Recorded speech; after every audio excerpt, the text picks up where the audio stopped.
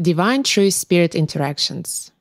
In this spirit interaction titled Stuart Interviews Jesus About Life Since His Return, Mary channels Stuart, a behavioral scientist who has been studying Jesus since Jesus was 8 years old, who begins a series of interviews with Jesus on the subject of Jesus and Mary's return to earth and what life is like for Jesus now in comparison to his spirit life experiences.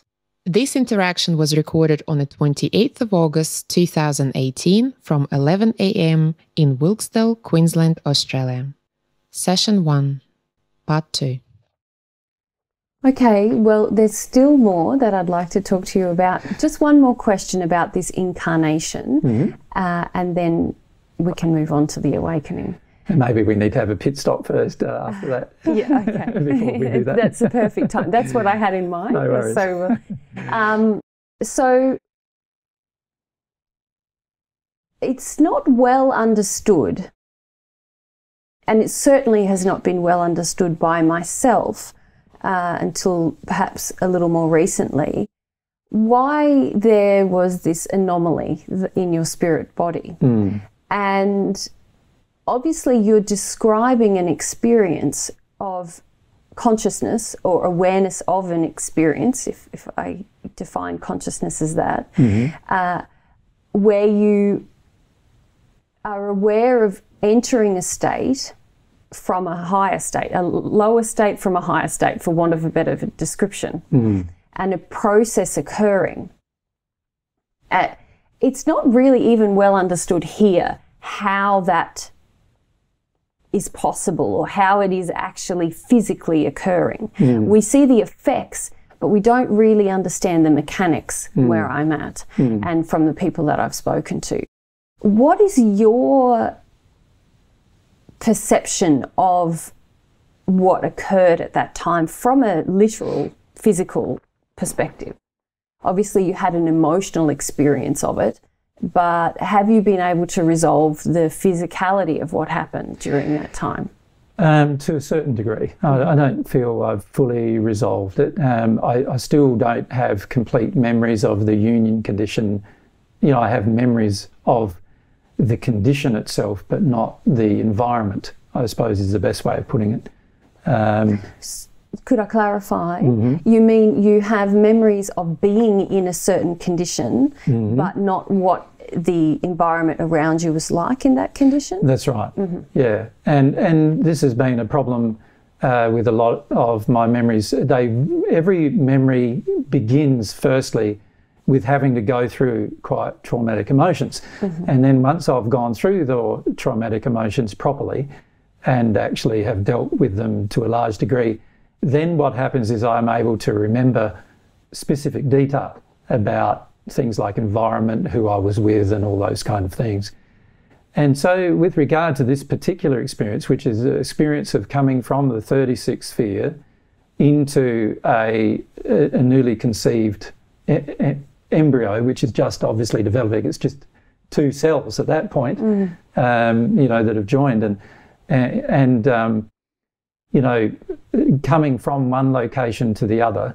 The way I can sort of best describe it is that now that I've had a lot more of the emotions surrounding the condition, is that there are so many interstellar boundaries from a physical perspective. It's like you, in the soul perspective, you're in the union condition in a state that, as I understand now, from what I remember, is a state that encompasses the other dimensions.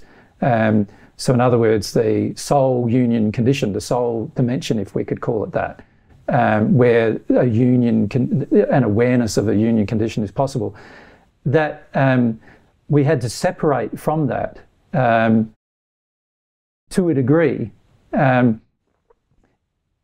because otherwise we would not have a separated existence here on earth where we were firstly unconscious, because if we came to earth in a conscious manner, we would not then need to demonstrate the process of recovery. So we had to create, at a soul level, we had to create an unconscious, a way of unconsciously returning to Earth initially, and then a growing awareness that occurred on Earth in order to demonstrate the process of soul-based recovery. In other words, of what you'd classify as the process of what I'd classify as the real resurrection, if you like. The real process of complete embracing of a complete soul and demonstrating that on Earth. And to do that, we had to start off, as everyone else does start off, in an unconscious state. But what I've had is all the way through is feelings associated with the discrepancy between those states of consciousness and unconscious, consciousness of previous existence merging into this one has always been a part of it. And to my mind, it's almost unavoidable, because the soul itself has to control the body that I'm now in, it'd be best to say one of the bodies that I'm now in. All of the bodies that Mary and I are now in must be controlled by the soul. And so sooner or later, there's got to be some connection that flows between that soul and the bodies themselves, including the brain of those bodies. And here we're talking not just the body physically, obviously, we're talking also about the body spiritually. Because the body physically and spiritually don't belong to the soul in its original state. So the best way I could liken it for the listeners is Mary and I were in our first incarnation in the first century. We had exactly the same process as everybody else does at that time, and we grew up in exactly the same manner, slowly growing into ourselves is probably the best way of putting it.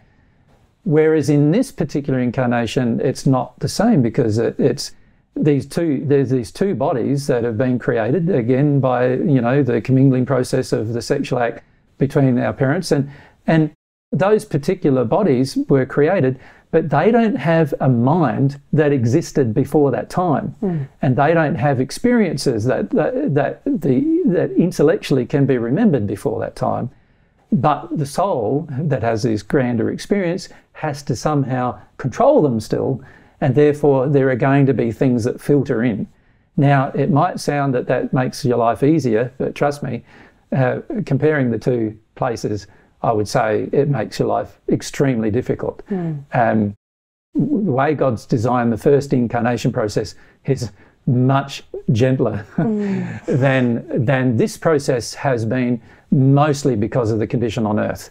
If our condition on Earth, it was in a one condition with God, and we incarnated into a family who was at one with God, obviously our experience would have been vastly different. But the fact that the condition on Earth is a hellish condition, and we're coming from a condition very close to God into this hellish condition, the trauma of that, in terms of a psychological and emotional, is very extreme, and so therefore makes it very, very difficult to then accept the experience. So hypothetically, you're saying that if you had have incarnated into a family or to people who were at one with God, or even in a sixth sphere condition, you would still have had to go through a process of unconsciousness to consciousness of self. Yes. But it would not be as painful. That's right. And why is that? Well, a lot of the pain that the 14 experience is the contrast between where we came from and where we are now. And that is, in fact, almost all of my emotion that I've had to address has been about that. I've had to address, I feel, very little emotion in comparison with my current life experience, and things that have happened, even violent things that have happened in this life experience, pale into insignificance emotionally, compared with having to become aware of another life or a lived life for 2,000 years prior. It's like, so from my perspective, it's very difficult to allow yourself, even in the environment on Earth, to become aware of these particular things. But once you do allow yourself to become aware of these particular things, you then have extreme emotional feelings to address, because of the contrast between the union condition and the condition on earth. But even in the, say, at-one-ment or six-sphere condition, there would still be a vast contrast. Of There's course. 30-sphere contrast. So But less presumably emotional. I guess for the listener, I'm trying to draw out why less emotional trauma. Well, you know, the closer a person or the better condition a person is in love, obviously the less traumatic it is to discover new things about yourself. The more loving your environment is, the more gentle that environment is towards your discovery or your self-discovery process. The environment on earth is very harsh, and it does not support even the discovery of self for a first incarnation person.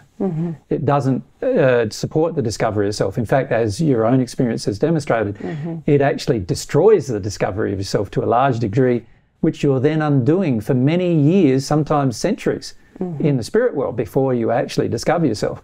Now, because of this high desire on earth to completely deny the discovery of self, the discovery of personality, and the acceptance of your personality and nature as God created it to be, obviously for the 14, when they have a highly developed personality and nature and are now incarnating into that location, the contrast between those two conditions are extremely traumatic. And as a result of the extreme trauma, there is a very strong desire in all of the 14 to deny completely any experience that is not considered to be by the rest of the world normal. And as a result of that, obviously that then generates a huge amount of emotional suppression, which then generates a huge amount of other traumas, you know, physical and emotional traumas as a result of the suppression.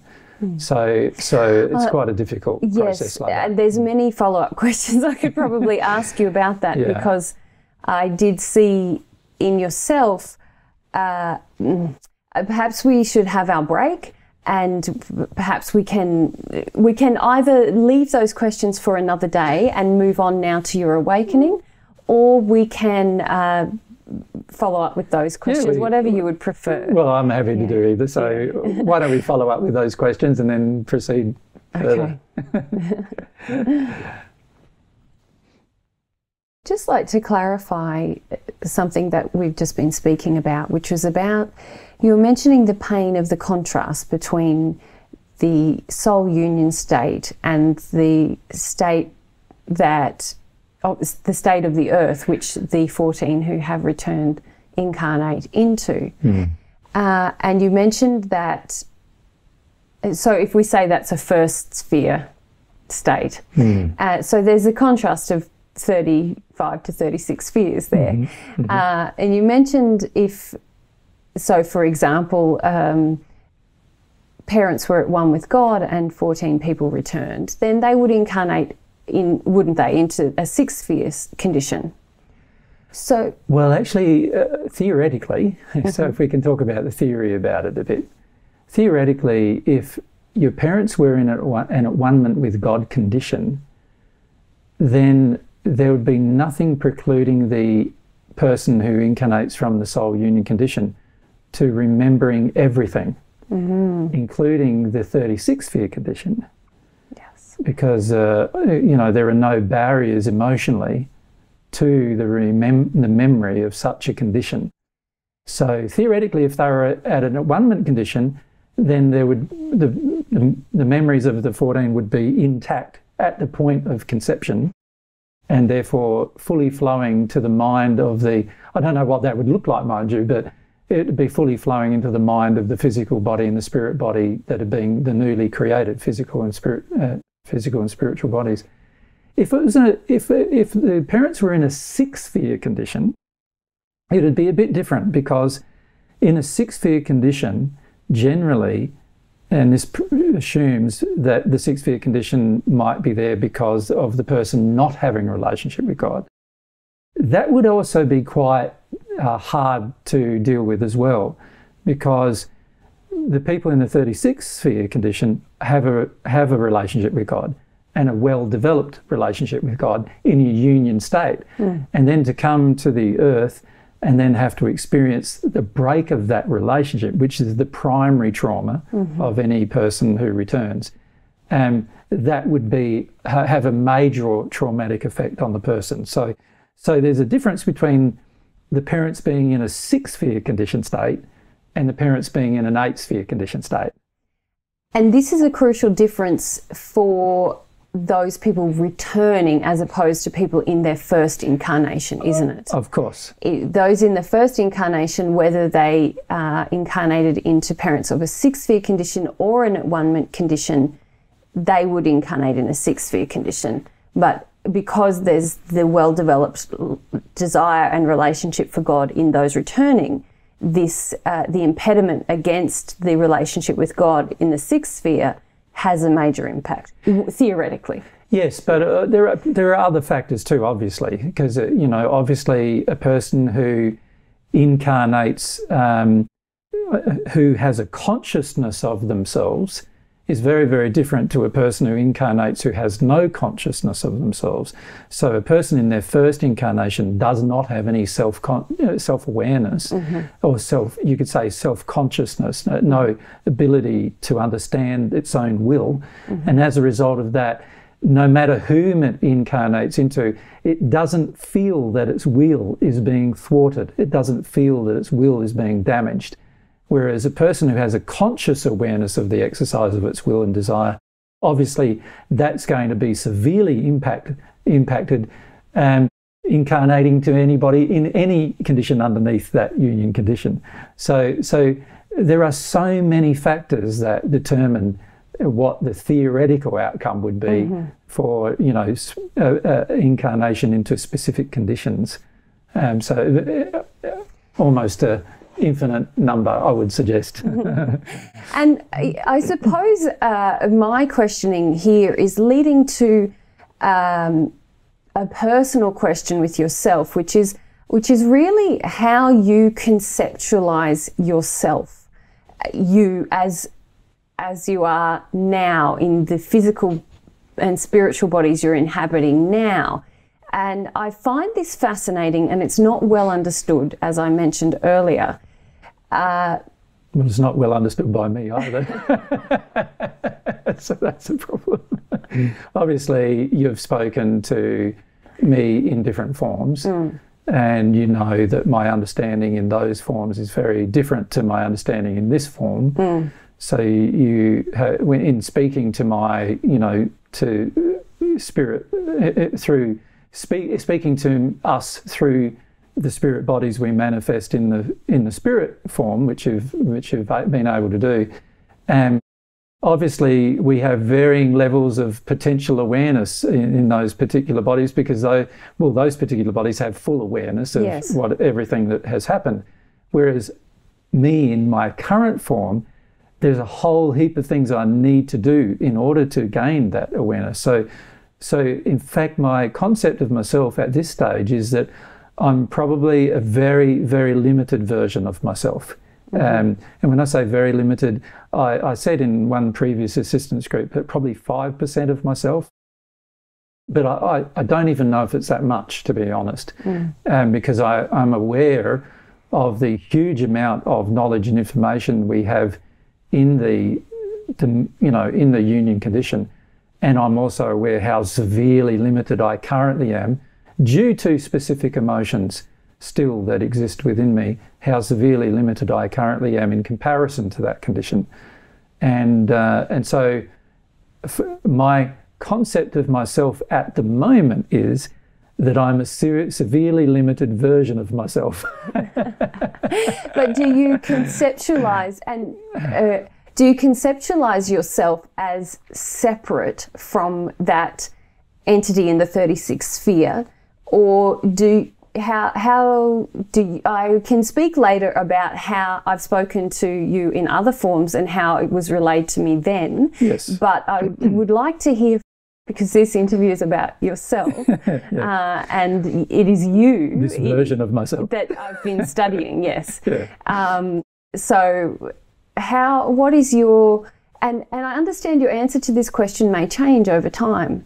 In fact, certainly, I'd be highly interested likely to hear how it has changed already over time. But really the key question is, how do you conceptualize yourself now that you have a knowledge of, for want of a better description, a more complete self, or a more aware self? How do you conceptualize you in this current physical and spiritual form?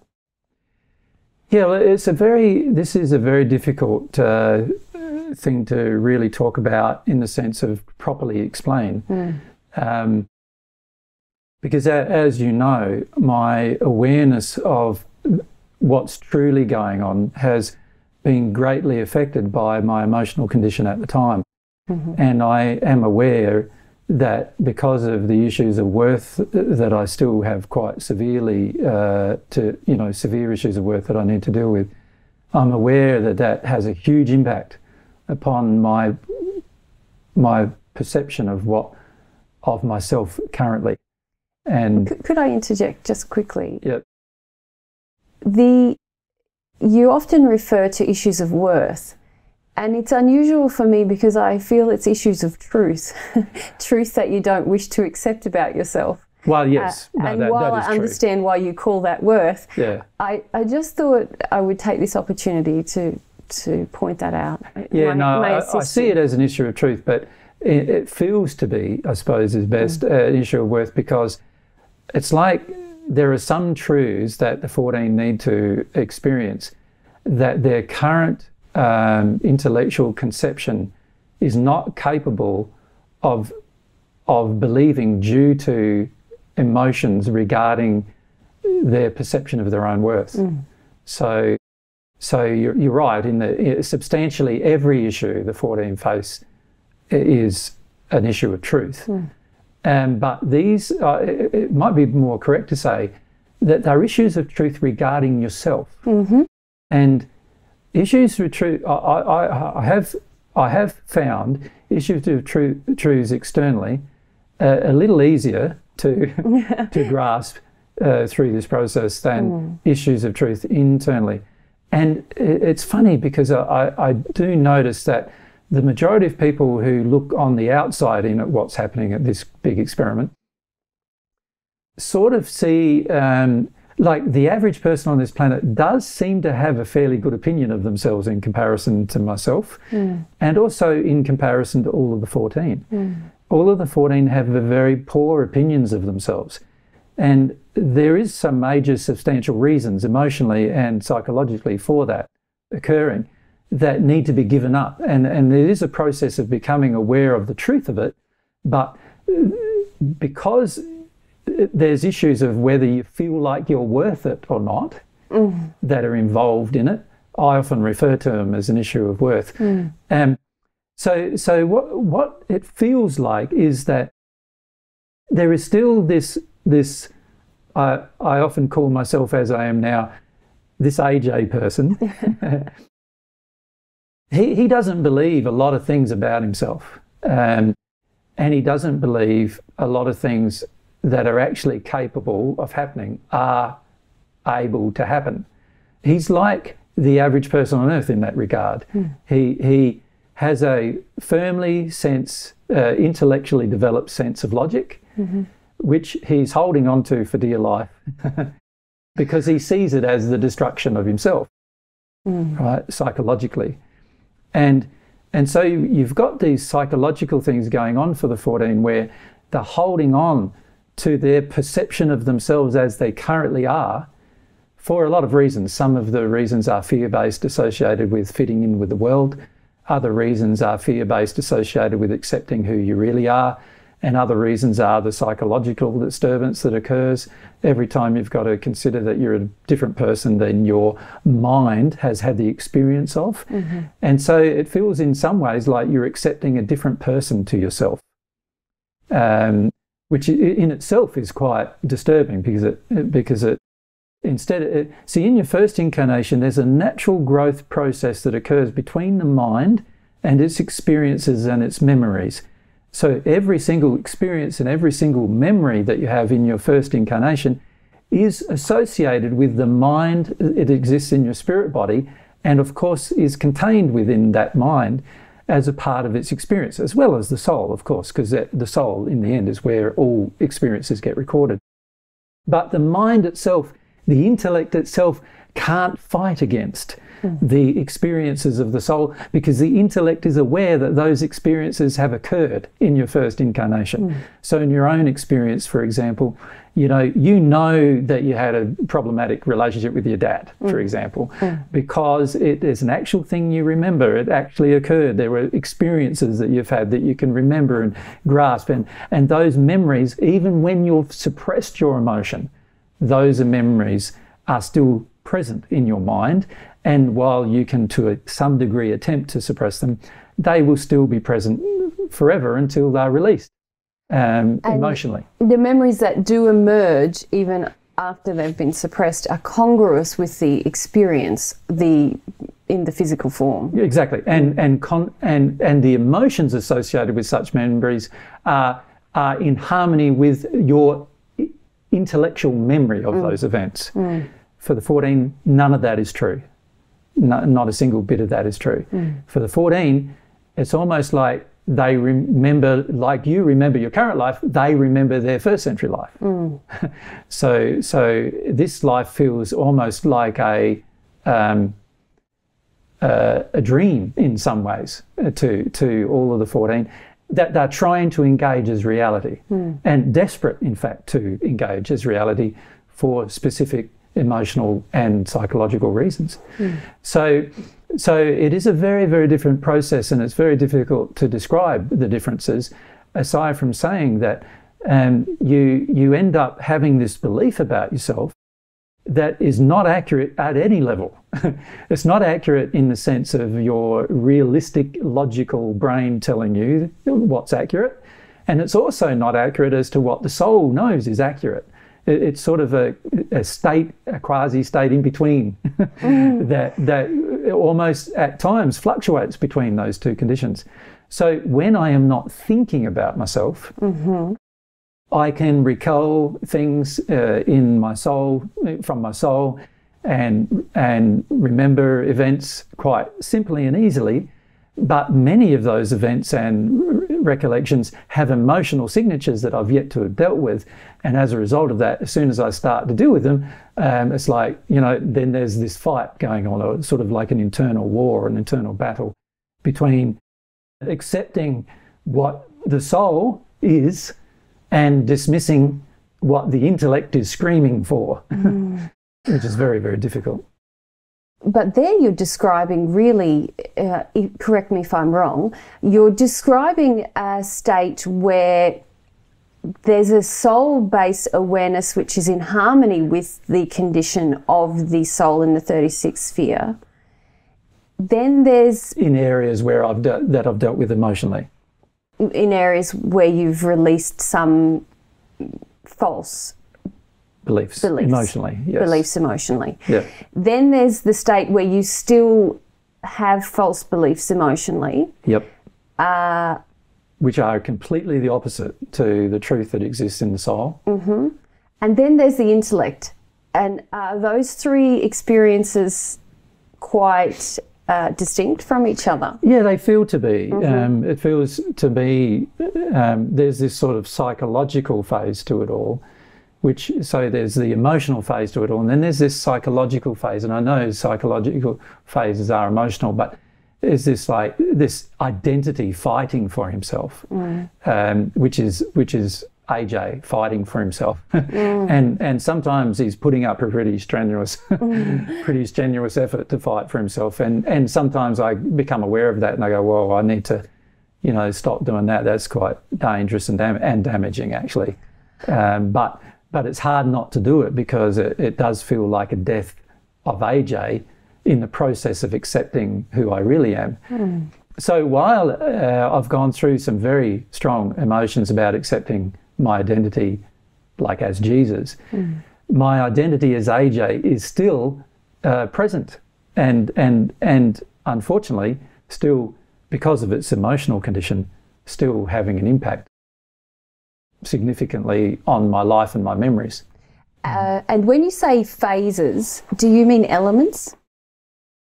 psychological elements or psychological phases? Is it something you feel that you pass through, or is it something that is an element of your experience? No, I feel with all of these things, they are things we will pass through. You know, the key is to find the pathway through. And, Sorry. And that is the difficult thing for all of the 14, finding the actual pathway through this conundrum, I suppose you could call it, of firstly as a child remembering a whole heap of things that you now want to deny, and then as an adult going through an emotional experience to open it back up to it all, and then realising that what you're opening up to is a very minor subset of what you need to open up to. And so every new thing you open up to sort of opens a doorway into a whole new world, I suppose you could say it, of what you now are aware you haven't yet accepted. Yeah. So I'm not sure you've answered the question of how you conceptualise yourself, but we're probably leading up to... I suppose what I'm saying is I sort of conceptualise myself at the moment as a limited subset of my true self. And I am aware that it's almost like there's two psyches fighting for supremacy. Of course, in the end, the psyche of AJ is going to lose because it's not real. It's like, you know, it took me a while to come to terms with that, emotionally come to terms with the fact that my self as AJ is not actually even a real soul. There is only the soul of Jesus connected to this spirit and physical existence of AJ. And so that's been quite traumatic emotionally even to contemplate. And I still haven't really come to full terms with that, obviously, because if I had have, I would already remember my full state in my 36 sphere condition. Does that make sense? It's sort of so I'm aware that I have a lot of awarenesses to go, and how that occurs. Sometimes I'm still uncertain because I'm still uncertain about. So emotionally, I know that if I continue to deal with my emotional condition and feel my emotions as I go, then that will also do specific things. But I'm not certain, and nobody can tell me, of course, about how to make the transition between fully being, or from being a partial version of myself into fully being myself. And because it's not the same as your first try at it. No. It's completely different. Your first try at it is very much linear in a lot of ways, in the sense that, you know, your mind assists the process, if you like, of your soul growth once you come to emotionally accept the need to deal with your emotions and to have desire for God and those kind of things. Once you realise all of that is benefiting you, like you now have, and your mind and your soul sort of work in harmony with each other, drawing you into each new experience. Whereas for the 14, it's almost the complete opposite to that.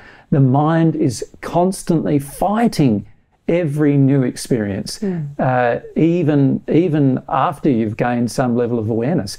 It continues to fight it until you work through why it is you're fighting it, and what emotionally, what are the emotional reasons why you're fighting it so much. And I still feel, you know, I'm not certain how to move through this next phase, to be honest. I have inklings of awareness sometimes of how to do it, and then it's like, you know, the AJ character gains supremacy, if you like. Well, and I posit that, is it not necessary for the AJ character to somehow assimilate into the whole identity? Well, that's what I originally thought. And I have been, and you probably know that I thought that many years ago. Well, yes, and I feel we've sort of skipped ahead, haven't we, in the timeline? Yeah, but that's all right. We can answer these questions and then get back to the timeline. But you know, you do know from your own observance that I originally thought that, yes, it was just sort of like an assimilation process. Well, actually, originally what I thought was that AJ would assimilate Jesus, is the way I thought it would be. And And then I went through this stage of thinking, oh, no, actually, you know, maybe it's the other way around, you know what I mean? Like, but now I'm coming to terms with the fact that that AJ as a person does not exist in reality, in God's reality, and he only exists in his own reality. And a lot of it is about giving up his own reality, which is quite, like, I still am not sure how to achieve that. In other words, I've sometimes likened it to an overcloaking, if you like. You know, you've observed many people becoming overcloaked by a spirit. What needs to happen here is AJ needs to let himself be overcloaked by Jesus, if you like, or by the Jesus Mary, because it's not just Jesus, it's the Jesus Mary soul, the union soul, you know, it's not, and we don't really have a name for that. In our documentation here, we call it JESMM. But, you know, there's no, because it's not been done before, I don't really yet know how to do it, and I haven't been open enough to God showing me how to do it either. So then how would you conceptualise AJ? Because just for the sake of your listeners again, are you saying that you're saying that AJ doesn't exist, but what about the life that AJ has led, for example? Well, the soul, Jesus, has shared in the experience of the life of AJ. And while Jesus has been completely aware of what's been going on, AJ in his mind, which is not a soul at all, AJ in his mind has not been aware that there is any level of awareness.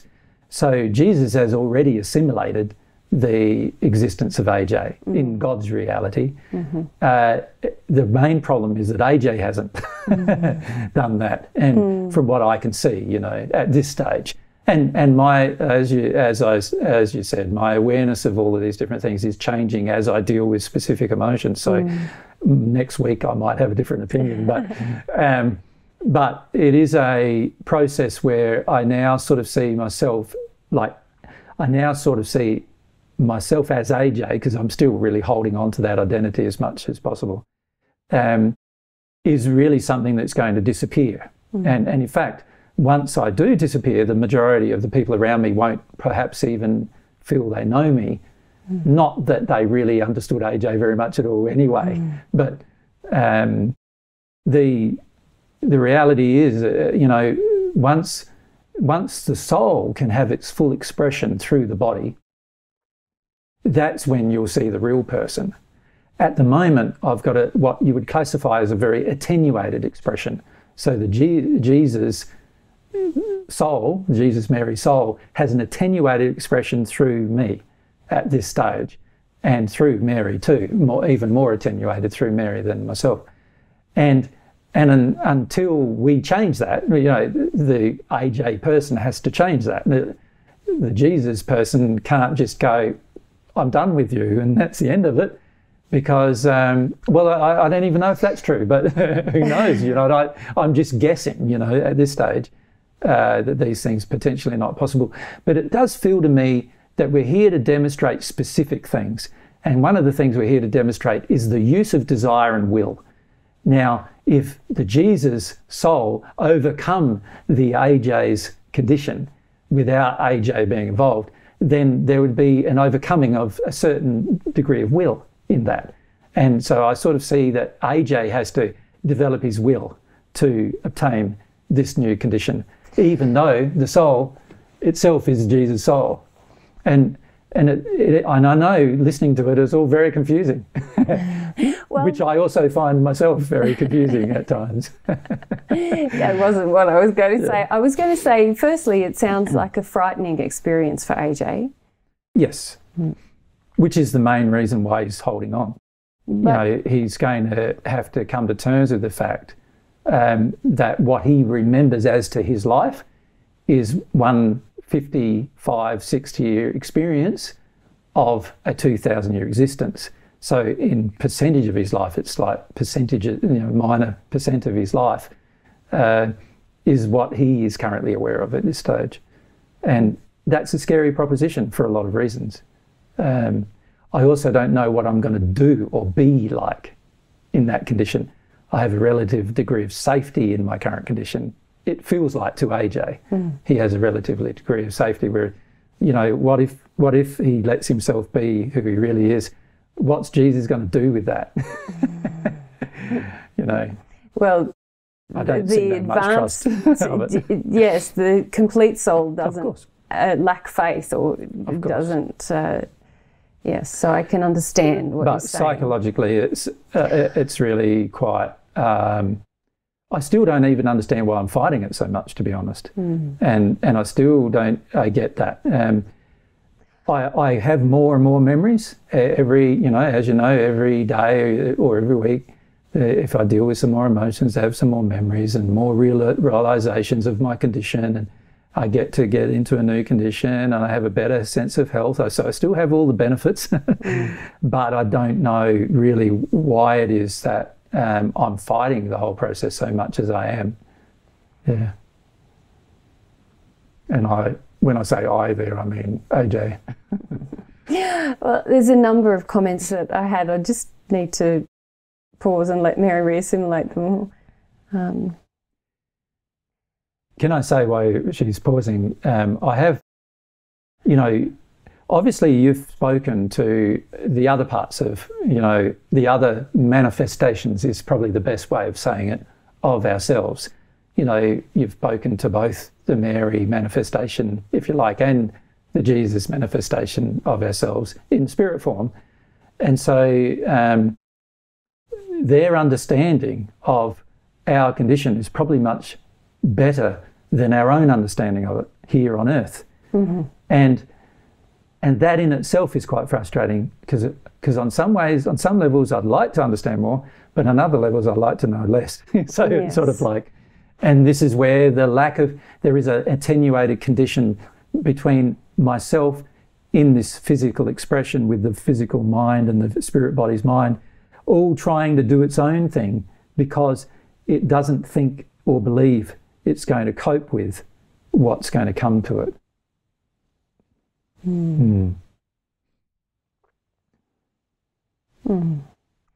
Okay, well, look, let's...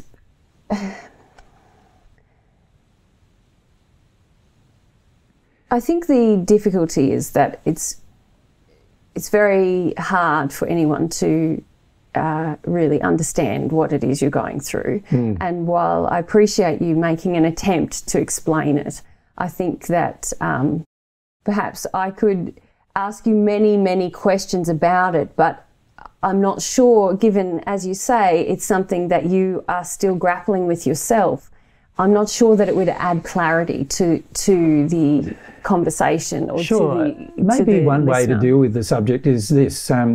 When you've had it explained to you by the other manifestations of myself, and is there clarity for you understanding it?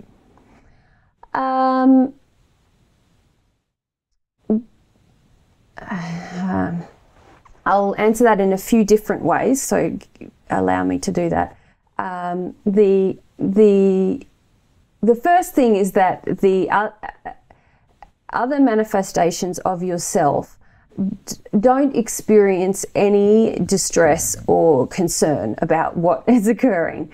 They feel that it's a great privilege, a great honour given to yourself, which is not AJ, to your soul, to be able to have this experience that you yourself are having. They express to me a great deal of honor, if that's the right word, about what it is they're able to achieve through this experience, and they feel very calm and happy about it. Obviously, I know through observing both of you that that's not the case for yourselves. So that's one element. The other element is that while they don't experience or express any distress, they also don't experience a sense of separation from you either. That's right. They feel quite connected to what's happening for you and why and how it's happening. But yes, so that's unusual, of course, for all of us who speak with you, because those manifestations of yourself don't experience you as someone separate, and yet they do express different emotions in that they feel quite calm and relaxed, and when we interact with yourselves in this state, there's a difference. And so it's even difficult for those manifestations really to explain it to us in a way that we can conceptualize well. But it is very clear that their concept is much more complete. Their concept of self is much more complete in that they don't experience, or they don't have a feeling of separation from you. Yeah, and I'm aware of that, you know. Yes. So how are you aware of that? Well, this is the thing, is that it's quite funny really in a lot of ways, isn't it? Because obviously there's communication between the soul and the bodies. And sometimes it feels quite strange because I'm often feeling a lot of truth from them, truth from our soul, if you could say. I'm feeling a lot of truth from our soul, while at the same time fighting it in terms of emotional awareness of it. So frequently I can feel, that I know they're fully conscious of our existence, they're fully conscious of, they don't have any misgivings about it, what's going on. This is a purposeful choice, it's a loving choice. And all those things have come to me in terms of what's been basically said to me from my soul. But I still sometimes don't believe it. Yes. As AJ. And it sounds as though also there's a distinction between having a sense that you are bigger than, say, this AJ character, as you called it, and having a connection to yourself in a far more developed state. There's a difference between that awareness and a surrender completely to the experience of that state. Correct. Minute by minute. Yeah, very, very different. As you know, like with meeting your soulmate and other kinds of emotional experiences, there's a whole heap of different, listening to the theory, which is truth, like listening to the truth of it in terms of hearing it and actually embracing it emotionally. And this is the struggle that all of the 14 have. While they might have heard a lot of the truth, from an intellectual perspective from themselves, embracing it emotionally has been a huge and is a big challenge. And I suppose again there's another distinction there, isn't there? Because for someone like myself, when I learn the truth about, say, soulmates, as opposed to meeting my soulmate, I'm learning that truth from a source external to myself, be that God or someone else. Yes. But really your experience is that you are sensing things really from within yourself, but you're not yet fully surrendered to the state of self-experience. Correct. And sometimes that makes it even more difficult because no one externally is able to tell you what's going on. And particularly when you're the first person doing it, no one, obviously it's easier for the others, the 14, in that I can, if they choose to, I can share with them what will go on for them, so that can aid the process significantly. But for myself, obviously, I don't have that luxury. The only person that can tell me is myself or God.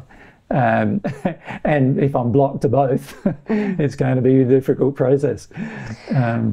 So just to go back a little, in the way that you were describing the relationship between you and AJ, if I can say it like that, and if I contrast that to my discussions with other manifestations of yourself in the spirit world. Sure. On hearing you discuss it here today, it sounds very combative towards AJ. You're talking about AJ dying, AJ being overcloaked. These are my feelings as AJ, as to what it feels like for him, like for me in this state. It feels like, yeah, I'm going to have to die, and, you know, like I'm being forced into death sort of thing, and I'm being forced to be overcloaked by something, and I don't want to be. I want to, you know, when I say I don't want to be, it's really weird as well, because I can see all the potential advantages of being, but for some reason it just feels very, very wrong, you know what I mean? Like, so I can't explain even why, because logically there's no reason why, but and yeah, so it's difficult in that regard, but I notice it's the same for all the 14. They all have the same, even to a larger degree than I do, same feelings. And so then perhaps the concept of yourself as AJ, I mean, when you're talking about having to die, do you reflect, like, is AJ then just a persona who is governed by fear, or what is the aspect of self, or is it the self-concept that must die? I'm trying to clarify. Well, yeah, what has to die is well, there's no such thing as a soul of AJ. So soul of AJ doesn't exist. So at some point, AJ's got to become aware that his soul doesn't exist, and he's a part of this, you know, combined soul, Jesus and Mary, you know. And so that's first, you know, he's got to, but he's going to, it seems to me that if he doesn't let it go, then he won't become aware. So he's got to go through some process that lets it go. Now, that process is obviously going to be emotional, because every process is. You know, that's God's way. So every process is emotional. So there are some emotions, obviously, that I'm holding on to, you know, in terms of my life experience in this life, that are causing me to resist the memories that could flow to me, right? Yes. To resist, in other words, the truths that could flow to me, because for me they're all memories as well as truths, if that makes sense. When you're in your first incarnation, you hear a truth first, then you have to develop some faith, then you have to put that faith into action, then you embrace the truth emotionally, you go through an emotional experience, and now that truth becomes your own. Yeah. Right? AJ really is having to do exactly that. And the reason why, I understand the reason why we planned it this way was so that we would have to do exactly that. Because otherwise it would not benefit the rest of humanity, who have to do exactly that in order to progress. So what we needed to do is demonstrate clearly to the rest of humanity, one of the reasons for coming, demonstrate clearly to the rest of humanity the process that must be worked through. For AJ, it feels just as traumatic as it does for you, having to go through that process. For Jesus, he's already done it. It's not traumatic at all. He's observing the whole thing, going, oh yeah, we planned this, right? For AJ, he's going through it. So there's a big difference between going through it and actually observing it and having already gone through it. And I can see clearly, and I've been obviously shown through our own soul, that's the reason why we chose to do it this way. Because if we hadn't chosen to do it this way, there was no other way to demonstrate to the rest of humanity how to actually progress spiritually on earth. There was no other way to do it. This was the only way available to us, right? So it had to be embraced this way. So I understand all that. But that doesn't change AJ's feelings about it. And it's interesting, isn't it, listening to you describe that? It's almost as if when you engage God's way, so if we go now back to the timeline and think about the period where I call it your enlivening. The emotional awareness all of a sudden happening, but not an awareness of my identity. Yes, really at that point, you began to embrace God's way. Yes. You began, without really knowing what you were doing, began to embrace God's way as AJ. Yes. And seemingly, listening to you, when one of the 14 engages God's way as their limited viewpoint of themselves, yes, then they make some progress. And they progress in, I understand there's other memories and things involved, but it's sort of a similar way to someone in their first incarnation, which almost exactly the same way, with the exception that the emotions are more intense, because it's a 36-sphere soul experiencing them. So it's almost the same, but the emotions are far more intense when they're experienced. And so that's a demonstration, as you were mentioning, that was the desire of all of you who returned, to demonstrate how that happens, doing things God's way. Yes. But then there's this other element that obviously began to come into play at this point, which I call your awakening, where now there's another factor, which is a new awareness of the fact that one might not be the limited version of oneself that one conceptualises, and that you may in fact be a returned individual. Yeah, which is completely against all of AJ's prior belief systems and emotional awarenesses and pretty much everything, psychologically and emotionally, in AJ is against that concept. Yeah. So then could we now start to talk about that time of your awakening and what happened for you then? Because obviously I'm speaking to you about these concepts today, which is sometime post your awakening, and perhaps at the time when you first became conscious that you were Jesus, your experience was somewhat different to what it is now, or your understanding. Yes, very, very different actually now. Like I never at that time believed that, you know, we had other bodies, that we were expressing ourselves in the spirit state, although there were indications that that was true. You know, frequently indications that was true. I didn't even bother thinking about them because it was already all too distressing. Do you know what I mean? So the initial thing was more just a feeling that I am Jesus. When I say a feeling, you know, obviously you observed it emotionally. It's 2 weeks of basically, you know, grief all day, every day for that period. Well, really preceding, in some regards, there was a grief period preceding that awakening. There was, then yes. Following it also. That's right, yes. And from my perspective, the brightness in your spirit body became significantly enhanced at that point. Yeah. At both the lead up to the new awareness and following in that grief period. And you would probably be able to explain better than I why that happened, because I wasn't that aware of it happening, the lead up period, until I, you know, obviously got hold of the Paget messages again.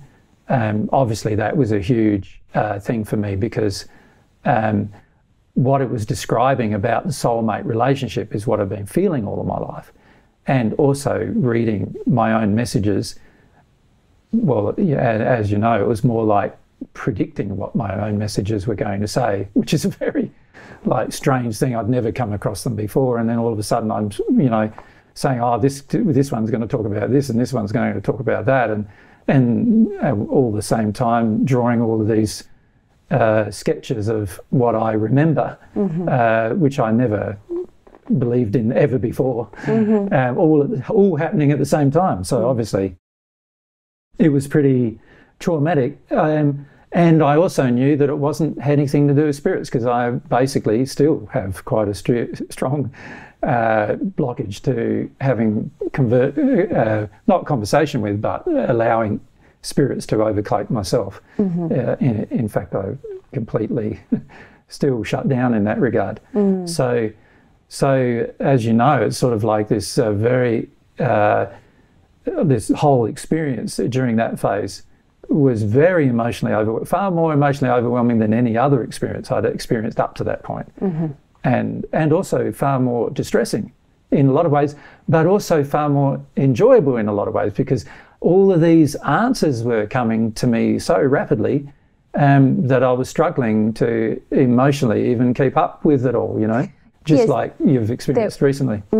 There was a lot of joy, wasn't there, in connecting to truth, to God's truth. It was just an overwhelming relief would be the best way to describe it, to connect to all of this truth that I've always felt within me, but I've never observed anywhere on this planet. And so if we can clarify that point, did you all, because that could be a little bit confusing. You're saying you already knew things that you were remembering. So what does that really mean? Well, again, it's like, it's very hard to describe, but inside of myself all my life, I've had these very strong feelings about what is right and what is wrong, as you know. And even what is right and what is wrong with regard to philosophy, religion, politics, science, and many other aspects of life. Very, very strong feelings about them without any proof, without any evidence, without any substance in the sense of like actual physical substance that I could put my hands on. I'm sorry, what do you mean by without any substance? Well, it was all stuff that was internal. It wasn't anything to do with anything going on externally that I felt this way. So yes, you didn't have an external education in right and wrong about those matters. You just had a strong sense of something being right or wrong. Like I've never had an external education really in mathematics and not much in science even. I'm an electronics technician and a computer programmer and stuff, but a lot of that has been taught, self-taught as well.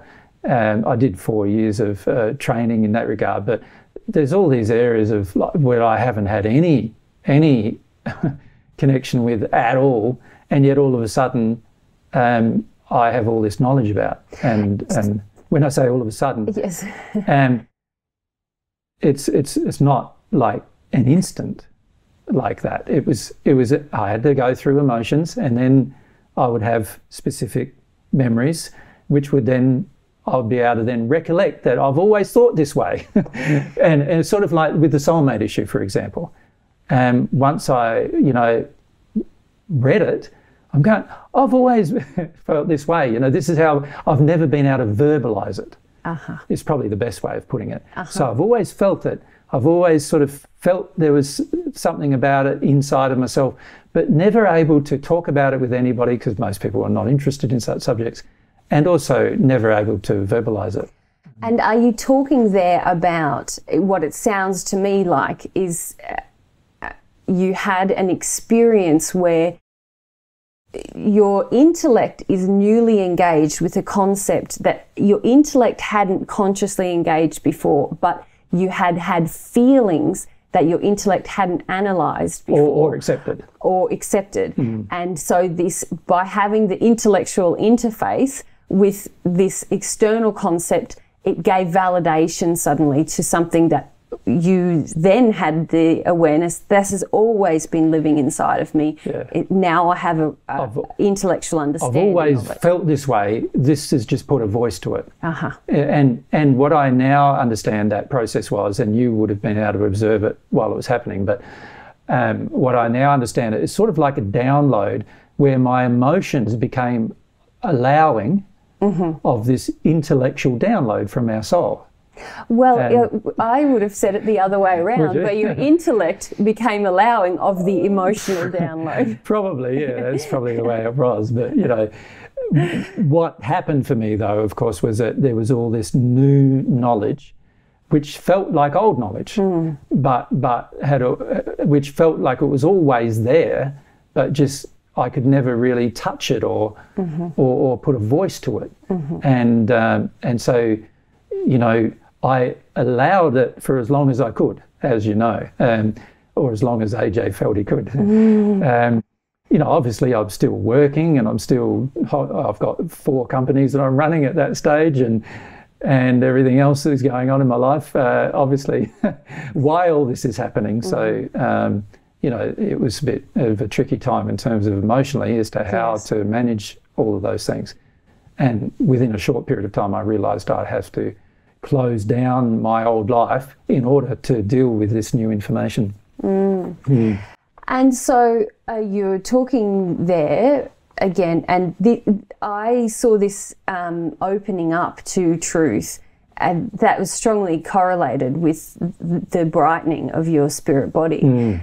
I didn't really understand it as I do now, but I did see that the more you opened up to these concepts, the brighter you became.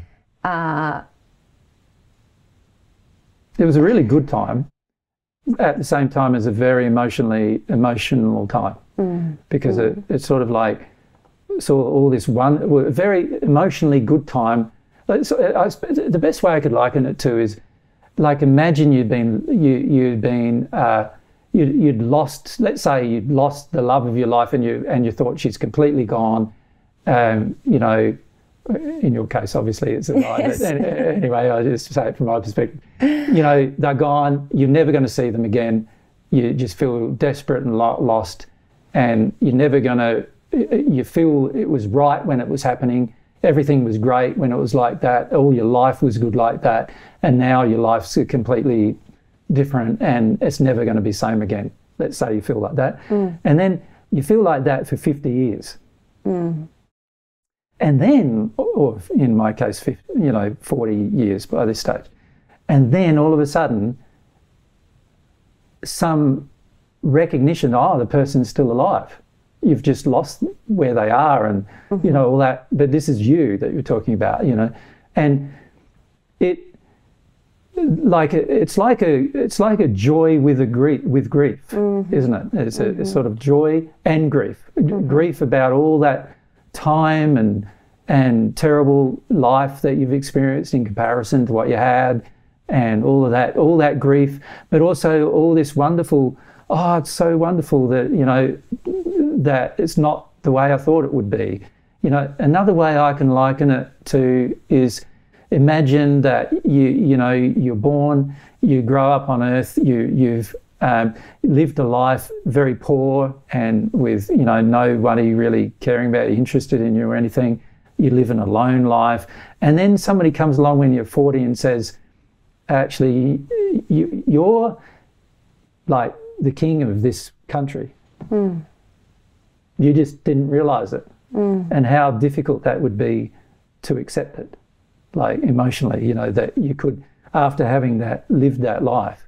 And that's what it was like. It was sort of like this very difficult but joyous but a lot of grief, emotional time. And you would have probably observed that kind of emotional, you know, and on top of that, with a lot of psychological distress about it, even if it's possible, of course, added to that. You know, just like the pauper would wonder how it was possible he was a king, that kind of feeling.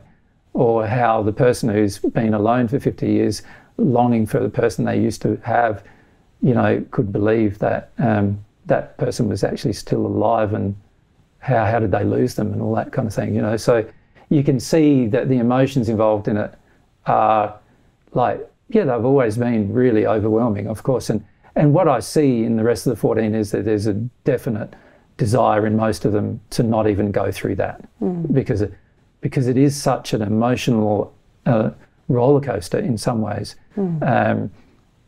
You know, to actually go through that awakening process. Yeah. And I feel quite strongly that none of the others of the 14 yet have really done that, you know, gone full into that. And I know I've still got a lot more to do, but because there's this whole other phase of coming to conclusion that it is you, you know, that it's sort of like, you know it is, and you sort of can't believe it, and you've got to come to the stage of believing it, you know what I mean? And that I'm still going through that. Yes, from my observation, it's more the sense, so the sense that I feel from you when I meet you in the spirit life, that sense of joyful acceptance of self, that it's not present with you. No, it feels like a traumatic acceptance of self at this stage. And it does, and I feel for all the 14 it's the same. You know, I can see in them exactly the same, like, strong feelings of trauma associated with accepting themselves. And I do believe a lot of it's got to do with the location. Although, you know, you've spoken to John now, have you? The Apostle John, you've had a chance to talk with him about We've met. The process? Yes. Yeah. So you see there that even he's still struggling in that stage of this final transition, if you like. What I sort of see it like a transition, a final transition, that needs to happen, and I'm still not certain, you know, and obviously me and he often talk in our sleep state trying to work out, you know, what it is, which is possibly part of the problem that we're trying to work it out. But, you know, we're trying to come up with potential theories, which is the way I've always discovered truth in the past, is to come up with a potential theory and then engage it emotionally to see whether that theory proves itself to be true. And you know, I'm aware that God is trying to share with me how to do it. I'm also aware that, you know, our soul may not know how to do it. I'm also aware of that because, you know, we are learning how to do it. And so it's not like we can, from our own soul, find out how to do it either. It has to come from God. Yes, and that is something that, speaking to you in the spirit form, is quite pronounced. This feeling that it's a privilege bestowed upon you by God, that it's, and the view you have of it as the next stage in your progression, and in that sense, you've always had a sense of just trusting God in the progression and not predicting or not really even knowing how the next step will go. That's right. And so in the spirit life, you're very relaxed about trusting God, Yes, and relaxed with in the this lack life, of certainty. or I just want to get over and done with, really. Although obviously that's not true because AJ's fighting. So, but yeah, it is difficult because it's sort of like, ultimately, I can see that the process of a person becoming at one with God, and the process of us recovering that condition is obviously a very similar process, which is the reason why we designed this whole process this way, because we wanted to demonstrate the whole process to the point of becoming at one with God. Obviously, once we become at one with God, it's going to be very, very different, because we'll immediately be able to assimilate the knowledge of the full experience. Or that's the theory. I can't see how it would not be possible, to be honest. I don't know if I'd view it as a theory at this stage. I think it's a fact. And the main reason why I believe it to be is because you can't be in disharmony with truth to that degree about yourself while at the same time be at one with God. So my theory, yes, it is a theory, but I think it's pretty strong. There's a lot of strong evidence for it. In the operation of God's laws. In the operation of God's laws, Yes. That would tend to indicate that once one of the 14 become at one with God, that it will be very soon after that they also recognise the full extent of their union condition. It'll take a little bit of time for the physical to assimilate it, obviously, because there's got to be substantial changes to the physical brain to rewire itself and everything to allow for the transmission of that new truth. So what I've noticed for myself as I'm progressing is my brain, I can often feel myself rewiring, if you like, as I deal with specific emotions, and therefore able to assimilate new thought and information of truth from God, you know. But I'm aware that of the process between the 7th and the 36th is a vast difference between those two states. And I'm aware that that process, once we become at one with God, there may be a very strong, very emotional time for a period of time while the physical is catching up with what's going on at the spiritual level. But they're just theories at this stage. Yes. Yeah. Well, would you like to speak, however briefly or extensively, about the time since your awakening until now, in terms of your progression and the changes you have made in terms of self-acceptance and progress towards God in your current state? we could leave that for another interview entirely. It's really quite strange. Yeah, and probably is a whole interview in itself. But I do find it quite strange sometimes, because the time when I was less knowledgeable about what needed to happen, I actually felt a stronger connection with our soul. But the more knowledgeable I've become, the more it seems to trigger the fear that's in me. And as you know, fear is the problem with truth. Like with accepting truth, fear is the problem. It's always fear. Fear, in the end, is the main problem of humanity, isn't it? And so you can see, you know, through the transition from the first sphere to the seventh and then into celestial heavens, it's all mostly about dealing with fear. You know, even in the sixth sphere, you've got the fear about God that is still having to be addressed. And the feeling I have a lot about this process is that obviously it's going to involve giving up fears. Fears are all false beliefs. So, and we know that. So it's a lot about giving up false beliefs. But what most people on earth don't realize is that false beliefs can only be given up emotionally. Yeah. They are not, you can't do it intellectually. Everyone believes you can, but you can't. And so I am aware that I obviously retain false beliefs, particularly about myself and about God. They're the two primary sets of false beliefs I feel are still retained. And I'm going to need to choose to experience them in order to give them up. And I'm going to have to experience them emotionally. But once I've experienced them emotionally and go through the condition of, you know, into being at one with God, that condition again, I can see that from that moment on, there's no impediment to accepting all the other information that the 36 sphere Jesus, Mary, soul has. And since there's no impediment, the only physical impediment for that information to be relayed to the planet is going to be through the physical brain catching up in terms of a wiring state, and the spirit body's brain catching up in terms of a wiring state, in order for that information to be absorbed and then retained as a constant flow. And so that's what I sort of expect will happen. I don't know if that's going to happen. Obviously, the whole thing's an experiment. But I sort of feel like in the period of time between when you first asked about my awakening, if you want to call it that, when was I? I think I was 39 or 40 from memory. I can't remember. I can sort of remember the year 2004. So I'm now...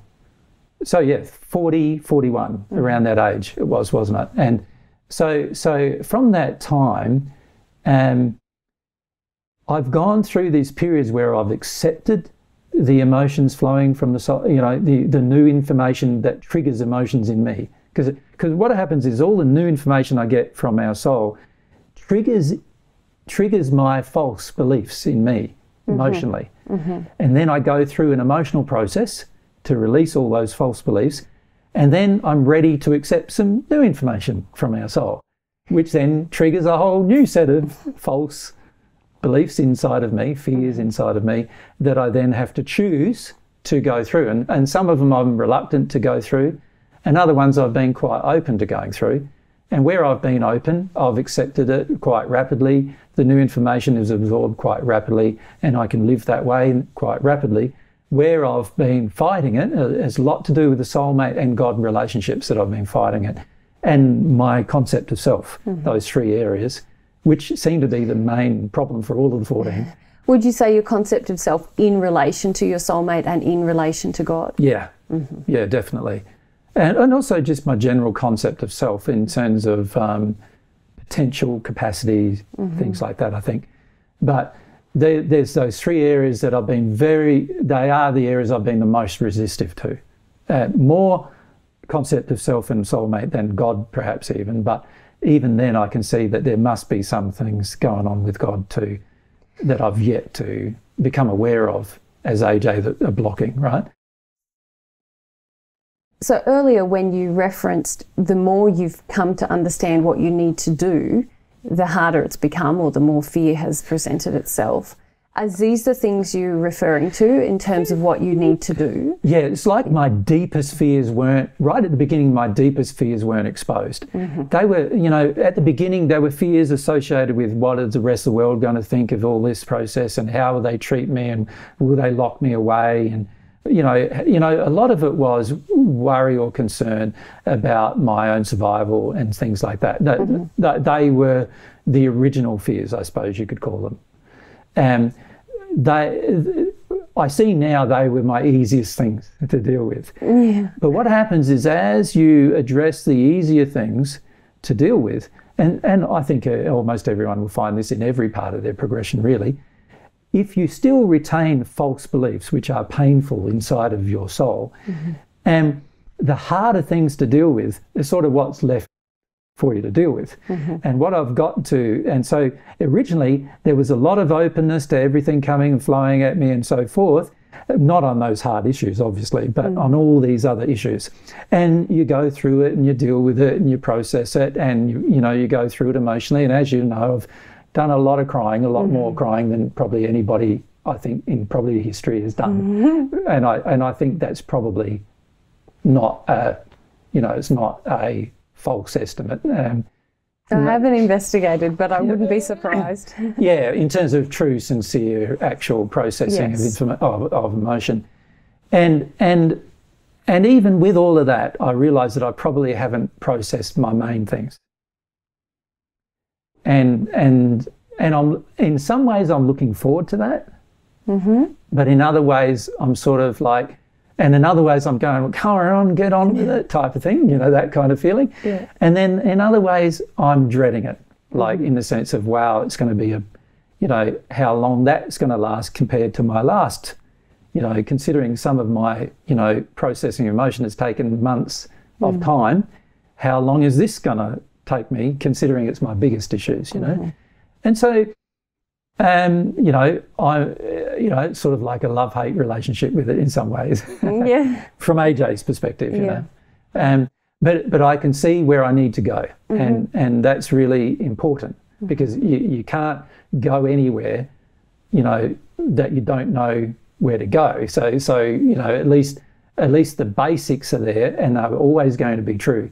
And all I got to do is trust God more, pray more, and which is what I, you know, that I'm doing that a lot, you know, just to maintain a focus on these are the issues that I face, and I need to face them, and I need to deal with them. Yeah. Brother, it's a pleasure. Thank you so much. And what a privilege for me to be able to interview you about these topics.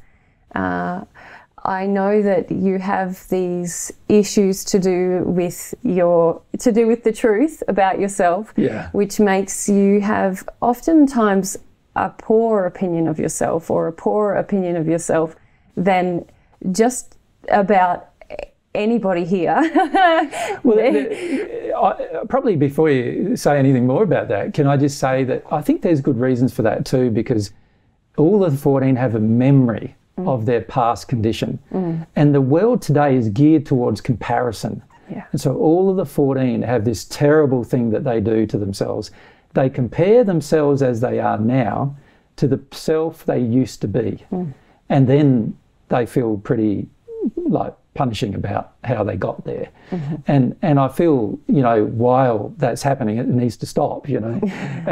But I can also understand why it's happening. You know, the world is really geared, isn't it, towards this punishing view of that in the end causes conformity, doesn't it, you know, on the planet. And, you know, the 14 are definitely not going to conform if they fully embrace their true nature, and that's going to make them stand out far more than any other person historically has stood out, even more than I stood out in the first century. Yes. So that, you know, there's obviously a lot of fear associated with that, false beliefs associated with that need to be given up. Yeah. Yes. Yeah. Yeah. Well, as I was saying, it's a wonderful privilege for myself, and it's just so, it even feels more of an honour for me to speak to you in this state than to speak to the manifestations of yourself in the spirit world. So I thank you very much for that opportunity. Why is that, Stuart? No. Because I feel I'm engaging with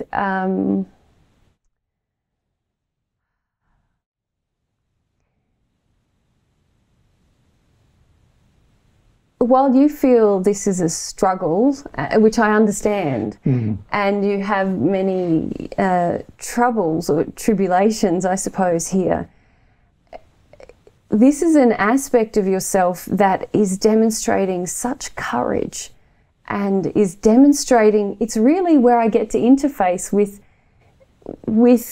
the aspiration side of you. It's difficult for me to describe, like, in the spirit life, as I said, you're very relaxed about the progress, but in a way I feel, and don't, you in the spirit life, you're relaxed with the progress and you don't feel separate from yourself as you are now. But I suppose for me, interacting with you here now, I'm engaged with the side of you that really feels like you have to exert desire and aspiration in order to progress. I know that desire and aspiration is present when I speak to you in the spirit form, but perhaps I just relate more because of my own progress, where I'm dealing with injury and false belief and error, which I'm overcoming, which is what I feel in you. Whereas you in the spirit life, there's less fear associated with those changes.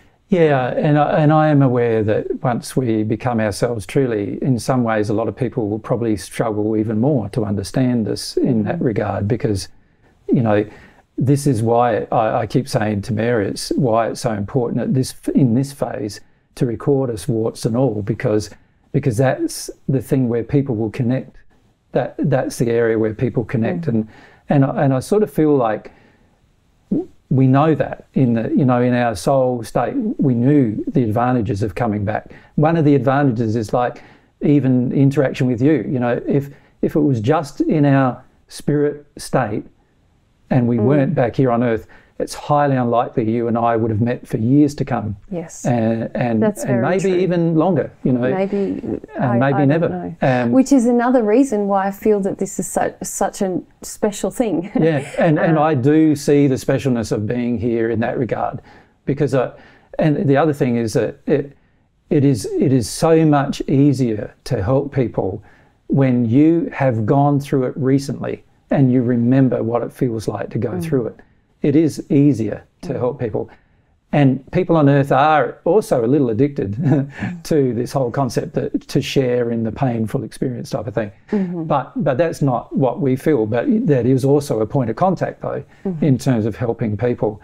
But the advantage of being here, from our perspective, is great, because you've got the ability, and you know, there's a whole series of things we could talk about, you know, the concept of rolling up the heavens, you know, like getting slowly but surely getting rid of all of the areas of pain in the spirit world and on earth, from the first sphere in the hells all the way up to the sixth sphere, and just sort of like, I love that verse in Isaiah, you know, about rolling up the heavens like a book scroll, you know, and just the merging of all of the people in those locations into places either in the sixth sphere where they're happy, relative, or in a relationship with God where they're at one with God, one of the two.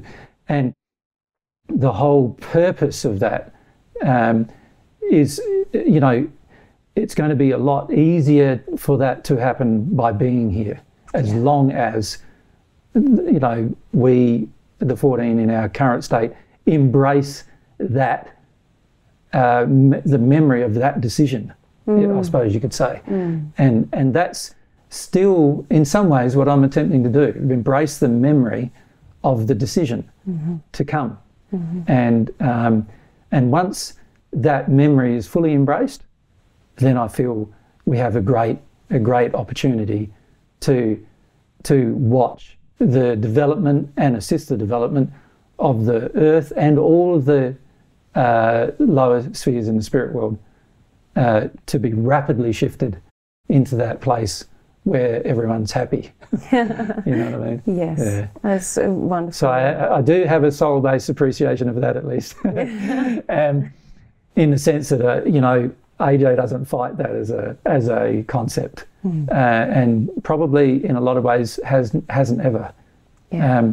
And so, to my mind, that's where it's headed. And the beautiful thing I like about these kind of interactions that we have is we get to, you know, see everything from the perspective of a person on earth, and also a person who's recently lived on earth, and the person who's now living in the spirit world and still going through the process of development. Because I'm very aware that once you hit the celestial heavens, as I think you're pretty soon going to find, and I'm not sure how soon, but yeah. But once you hit the celestial heavens, the memory of your emotional trauma is gone, completely gone, and it's like it never existed. And in some way, it's so good to live like that, but it's so hard then to help people who are still going through trauma, to help them see that where you are now is in a state where you don't even remember trauma anymore, and they can't even believe that you ever had it, and therefore there's sort of almost like a disconnection almost in some ways, and so this has also given us the opportunity to help people connect to their trauma and show them how to get out of it. So I feel, as you know, I feel very passionate about the reasons why we're here, just not so passionate about fully accepting myself at times. Well, I thank you for sharing so openly. Yeah, no, thanks. Thanks for asking me the questions. I was just reflecting to Mary this morning that you're the first person who's asked me a question who has asked me questions, on earth or in the spirit world, who really hasn't known me in my first century life. And because most of the other people who, have asked us questions have actually known us or been our guides through that entire experience. Yeah, well, as I said, I feel very privileged. It's I feel in a very privileged position, and perhaps it's my turn to feel a little unworthy, but not really. I really embrace the fact that it's a gift. It's a gift that I've been given this opportunity, and I'm very grateful for it. So God is the great gift giver. Yeah. So my turn next, isn't it? Yes. Okay. So I get to ask a bit more about your life. Okay. But please don't feel like I want to intrude upon any privacies. so you just say what you're happy to say. I will. I'm feeling a little more relaxed than in our last discussion, and quite happy in what's been developing between Matthew and myself. So, it's lovely, isn't it? Yeah. Particularly when you're both in a similar condition, it sort of is it's a unique experience developing when you're in a similar condition. It's another gift, really. Yeah. And we often see soulmates on earth, who are in vastly different conditions sometimes, and you can see how difficult it can be at times when they are in different conditions. It's a very fortunate thing, isn't it, that it is. You're both in the same state or similar state. Yeah. And we have great plans and passions. Yeah, I bet. Yeah, things we'd like to achieve, but Okay. Yeah, and perhaps. So you've only just, could I just ask, you've only just met John, not fairly recently? Yes, yes. Just had one meeting. Yeah. He was interested in my interview today, and he's been in attendance, listening, Yeah. and sends his love. But Yeah. yes, he's still going through many of those things as well, and he has a slightly different perspective. Yeah, of course, the seventh sphere is a little lovelier than Yes. Yes. here on Earth, so it's a bit easier to maybe enjoy it a bit more, although sometimes it's also a bit more difficult to connect to the trauma parts of it, you know. Certainly. Certainly. Yeah. Yeah. Yeah, so, you know, his experience is going to be interesting too, I believe. So, you know, because as in the spirit world, you'll have the opportunity to observe, once he makes that transition, to observe what happens to spirit form going through that transition. Yes. Yes. So I think that's going to be a pretty interesting thing too, and particularly interesting for a lot of people who did live in the sixth sphere, or who've, you know, done this intellectual development of their life. Yes, certainly, certainly. Yeah. All right. Thank you for doing the interview with me. Thank you. And we'll see how I go about answering some of the same questions in a year or two's time. Yeah, I look forward to it. I look forward to it. Yeah. Okay. Of course, there's many more things I could have asked and clarified, but I think... and we can do that in other discussions as well. Yes. Yeah. Great. No worries. Thanks for your time, Stuart. Thank you. See you again. Yep.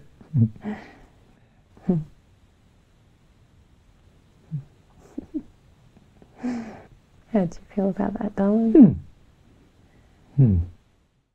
Sometimes it helps talking because it's nobody talks to me about any of these things. So when I deal with these things, I've got to get time by myself and feel through them just by myself. But when you talk about them with a person who's observing or whatever, it's sometimes a bit easier to connect to it because you know there's not the disbelief that exists here on the planet for the same things because they have observed the truth. Yeah,